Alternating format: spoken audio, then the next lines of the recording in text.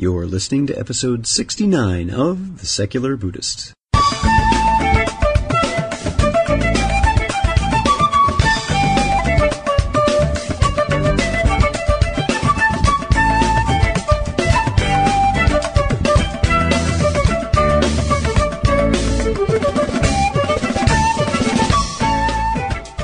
Welcome to The Secular Buddhist. I'm Ted Meissner. The Secular Buddhist is the podcast and website for modern, secular application of early Buddhist thought. The podcast has interviews and roundtable discussions pertaining to engaged Buddhist training and practice, and the companion website has show notes for each episode, along with resource materials on Buddhism, critical thinking, science, secularism, and skeptical thought. Though the podcast focuses on core practice from a secular viewpoint, more traditional teachings are welcome and openly discussed. Dr. Roland Griffiths speaks with us about his work studying psilocybin's intersection with meditation.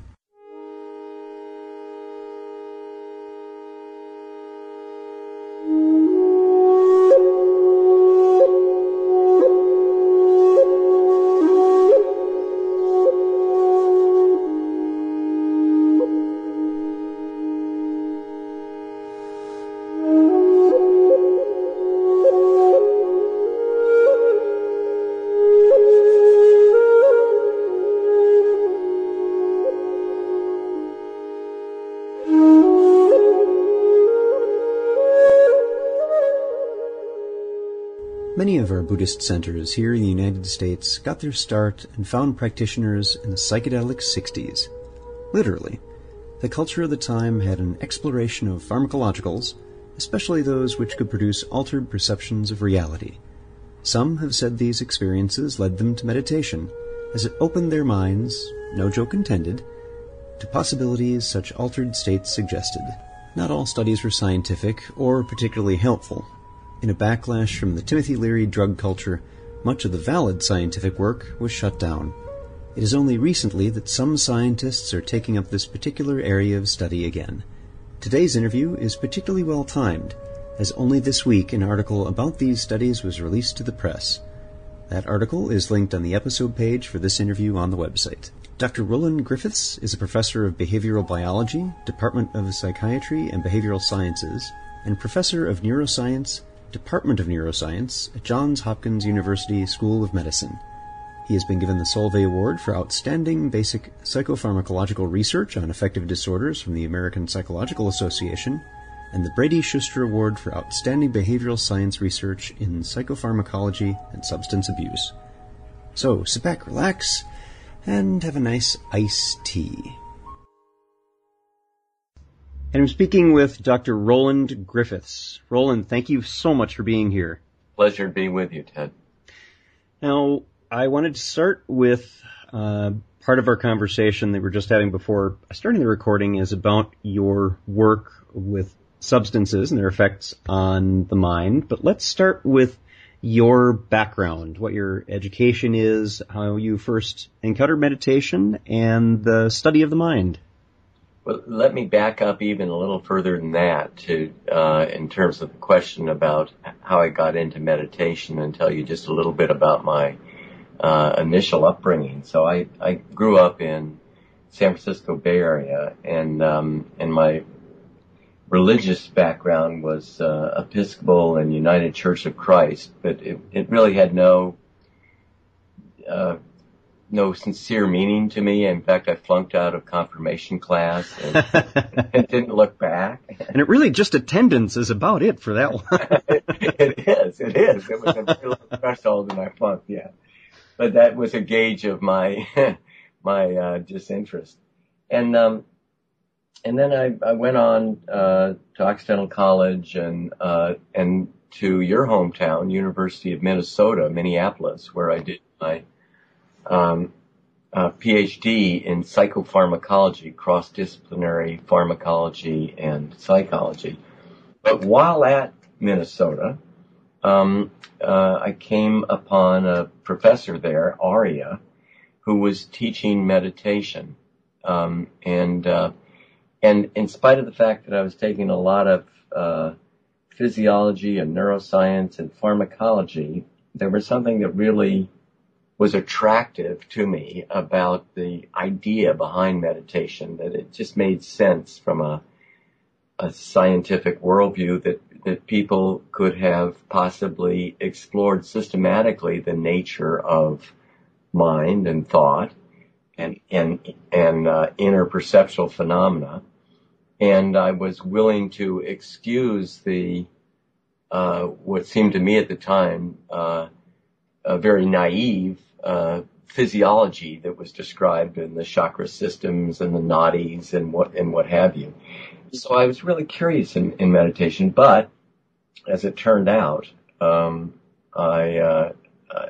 it just didn't take. 3 minutes seemed like 3 hours. It was, and no one listening to this podcast has ever had that experience in meditation.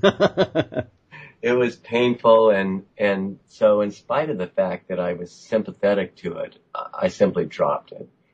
Went on with my graduate studies, and actually came directly out to Johns Hopkins, where I remain, and I'm presently a professor in the departments of psychiatry and neuroscience. So I came out here in 1972 and have been doing psychopharmacology research in animals and humans ever since. And this research is focused in on primarily mood-altering drugs, very often drugs of abuse, characterizing the subjective effects, the behavioral effects, and the physiological effects, with special emphasis on abuse liability differences between compounds. So then to fast forward about 15 years ago, I had a friend here in Baltimore who was involved with a Siddha Yoga meditation group in Baltimore, became intrigued by her descriptions of her retreat experiences and her unfolding interest in meditation and spirituality. And I tried again and went to a program at the Siddha Yoga Meditation Center, and this time something clicked. And I don't know why. I don't know if it was developmental on my part or the instruction set or, what have you, but it opened up this incredible window for me into a sense of awe and wonder about inner life and the nature of mind, and elements of spirituality that were deeply moving to me and got me reading all kinds of things on comparative religions and comparative meditation traditions, because partly I wanted to figure out what the hell had happened to me. and did I need to, by hook, line, and sinker, what I was being told from this one tradition, or was there more generality to this? And so it got me very curious about the nature of those kinds of questions. And in the course of that, it also altered my worldview, in that it really reshifted this core sense of self that I had, I guess, for most of my life, defined myself on the basis of that little inner voice that told me to do things and told me what it thought. And that's who I thought I was. You were being led by the homunculus in your head. Yeah, I was. And, and one of the, I hesitate to use the word sad, but in fact, I very much defined myself with material accomplishments.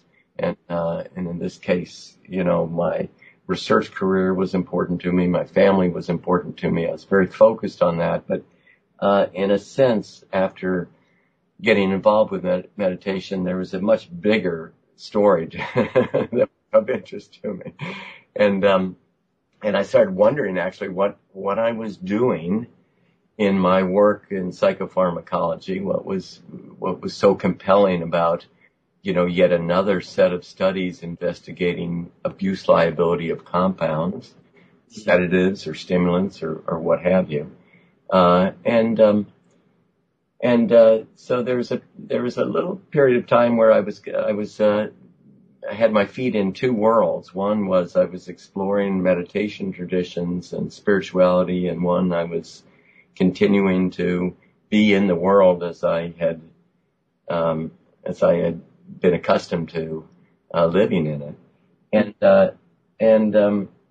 then I, by a number of coincidences, got reintroduced to the whole idea in the literature from the 1960s that some of these classic hallucinogen compounds can occasion experiences that look very similar to spiritual experiences, mystical experiences, if you will. And so that idea was immediately intriguing to me, because it seemed to me that it would be an excuse to go in and start reading the about comparative religions, to read about what people in the psychology of religion had been doing in this area, and that was a literature that was, totally unknown to me, and see if we could mount a study to examine some of the effects of a classic hallucinogen. So let me now just describe what the classic hallucinogens are for your audience. So mainly for me with no experience, please. So the classic hallucinogens are a set of compounds that primarily bind serotonin 5-HT2A receptors. That's their primary mode of action, although different compounds have activity at other receptor sites.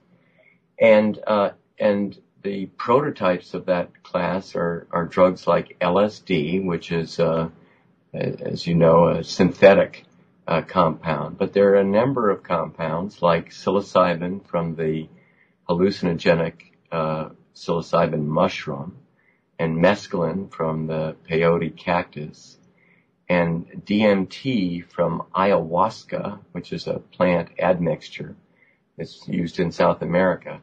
And all three of those, psilocybin, mescaline, and DMT, are used sacramentally within some cultures for religious or spiritual purposes. So there's actually a long tradition of thousands of years that go back, and that's probably best documented with psilocybin, that go back, that shows that these drugs have been used for long periods within some cultures in very structured manner for divinatory or spiritual purpose. So that fits with the story that was told in the 1960s when these drugs came under study for a period of just over a decade or two, about the possibility that they could occasion experiences that might have spiritual meaning.